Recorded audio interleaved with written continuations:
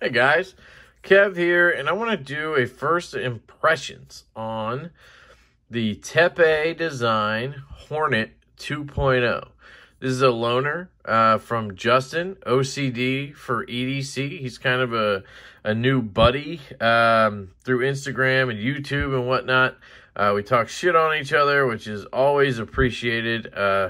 Molly does most of the shit talking on me, but Justin obviously joins in, and it's always a good time when people give you shit, you know, because I like to dish it out as well. So this is a Hornet. So Justin thought this would be one I would like to check out. He's left-handed like I am, so he knows the struggle, and he picked out a couple of cool liner lock knives he thought I might like, and this is one of them. So whoops. This is a carbon fiber and titanium knife, obviously, with M390 steel, ceramic ball in the clip, which is fantastic. I love this clip, guys.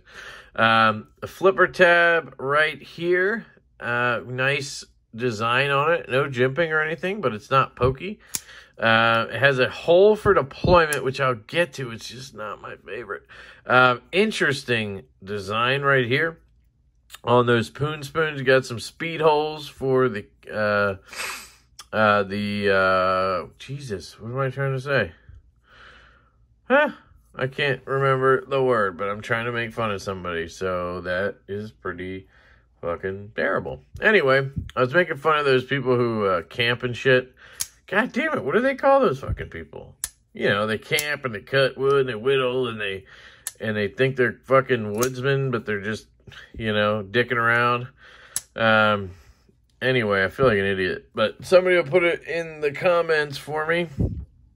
So yeah, the speed holes are so you can attach this to a spear, or you could maybe like make a fire through there or some shit. But yeah, so overall this design is pretty cool. I find it very interesting. I'm not usually the biggest fan of handles that thin out more and more as they go, because it just inherently feels weird in my hand, like ergonomically. It feels like it's just easily ripped out, and it also just feels weird to have it constantly taper down and get thinner. It just doesn't feel comfortable or secure in my hand. Yeah, so, you know, but this does feel good. It's not bad or anything.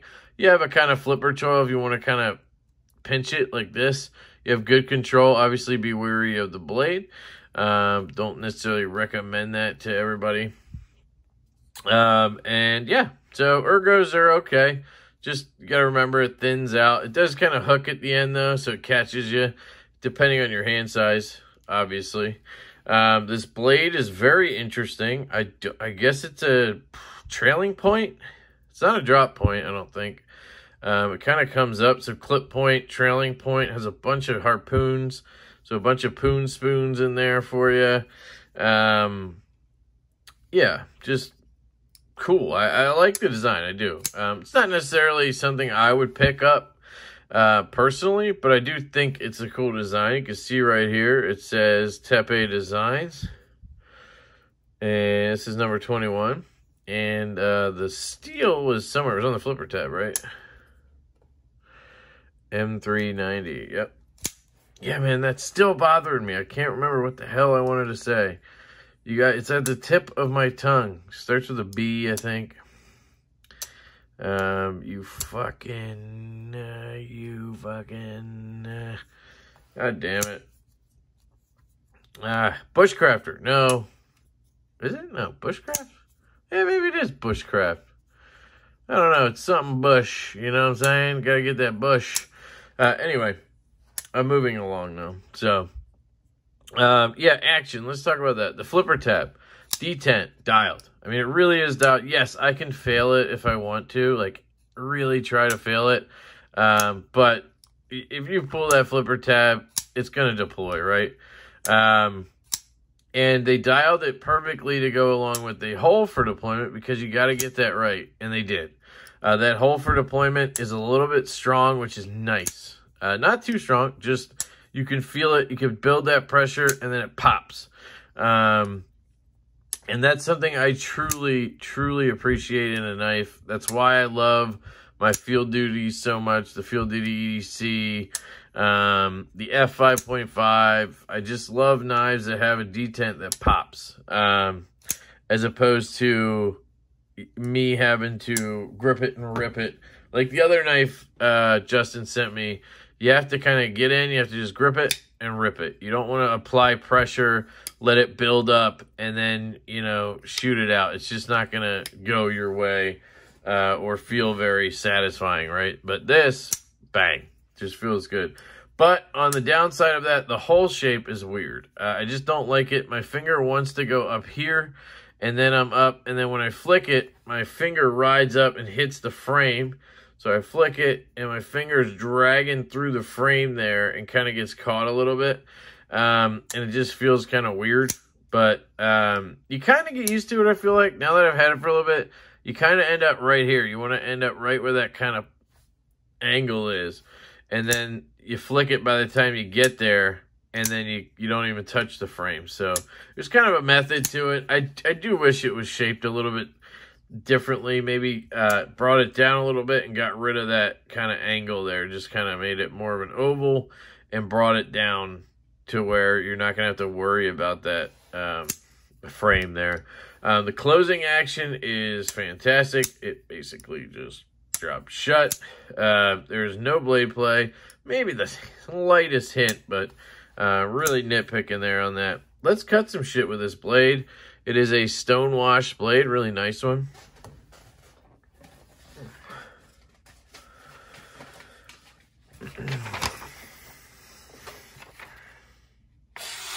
Oh, yeah. Not quite as slicey as that Tucson I had. I mean, it really is good. But that Tucson, man, you can hear a little bit of resistance there when it cuts. You hear that. That Tucson just, like, tore through shit with no noise. I mean, it made some, but you get what I'm saying. This is just me not knowing how to cut. There you go. Look at this. Butter, baby. Butter.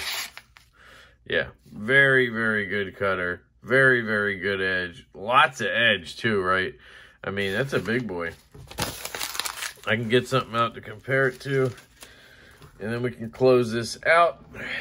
All right. Here is the bug out. So you can see it dwarfs the bug out. The Leon Ma Field Duty might be a good size comparison. Look at that. Wow, yeah. I didn't realize how big this thing was. This is a Field Duty size knife. What else do I have? Something on the more budget end. I have the Solaris here. Definitely bigger than the Solaris. So, I mean, it is, it's a pretty big boy. Chavez 229. Bigger than a Chavez. So, yeah, it's in that Field Duty class, man. Which is really, really cool, actually. I didn't realize it was that big of a boy. Let's see when it's closed.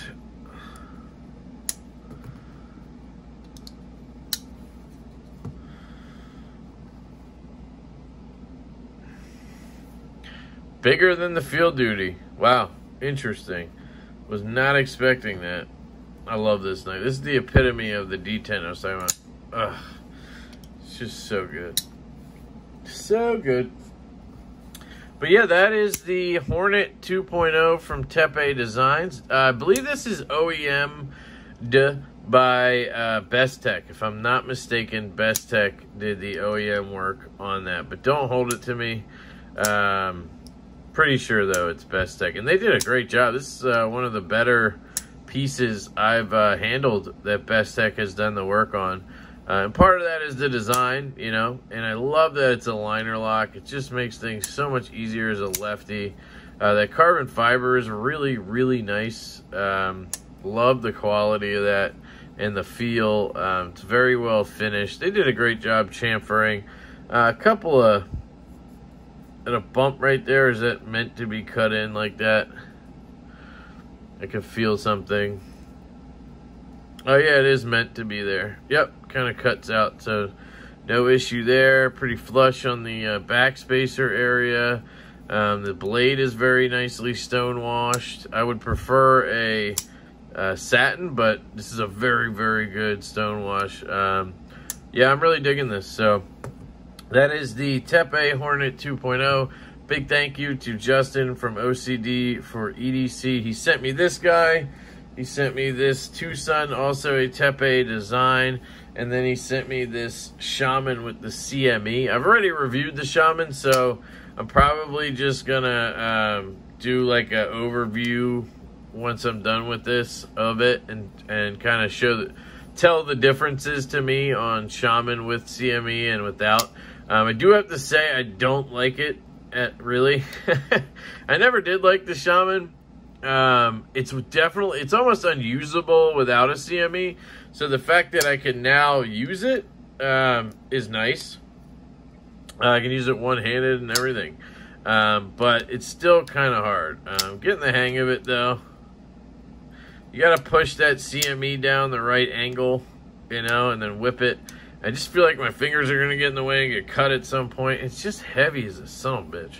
So, just not my favorite Spyderco, I guess. But it's cool to try one out with a CME. So I will wrap up all of these reviews in the coming weeks, I guess. I have a vacation coming up. So, yeah. But I love you guys so much. I hope you have a fantastic day. And I will catch you later.